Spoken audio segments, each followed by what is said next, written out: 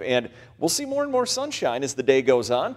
Now, as far as the main weather maker, it's off to our north right now. This is a very weak cool front, and it's going to get here later tonight, probably bringing some of you some scattered thunderstorms.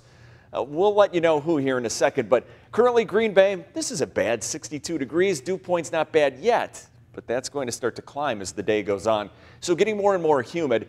We do have a few stray sprinkles out there right now, pretty much just to the south of 29, between 10, but that's not going to last all morning. That's going to move on out, and then we'll see more and more sun. So the fog showing up here on Skycast, watch what happens. You get that sunshine up. That starts to burn its way on off, and then as we go through the afternoon, looks like plenty of sun for us. But remember I said that cool front on the way for later on tonight. Here's a look at around 10:30. Some of our northern counties with a couple scattered showers and storms. And then it works its way to the south by midnight. But you notice possibly our southern counties might not see this. So basically what I'm saying, the farther you live to the north tonight, the better your chance of seeing some of these scattered thunderstorms. Now let's talk about these warmer temperatures here. Average high should be 79 degrees. And how did we do yesterday? 74. So it was actually kind of comfortable, right? But look around us. There's Chicago at 83, Sioux Falls 82. That's heading our way for today. So warming it up a bit. But right now it's okay. 63 in Appleton, 62 Oshkosh, 60 in Sheboygan.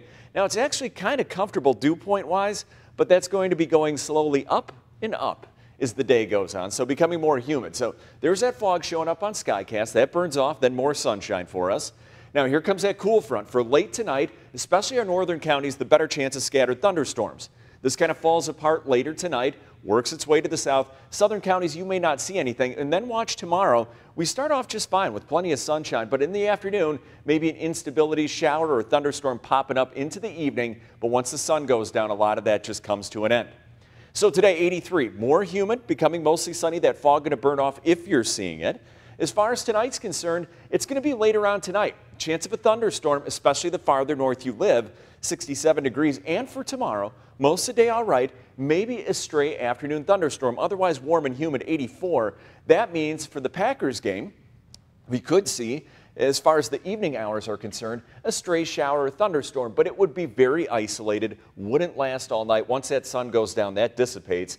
A lot of the weekend looking warm and humid right now, just a slight chance of an afternoon storm Saturday. So, Brooke, it's going to start feeling like summer around here for like the next week. All right, sounds good. Thanks, Fish. Now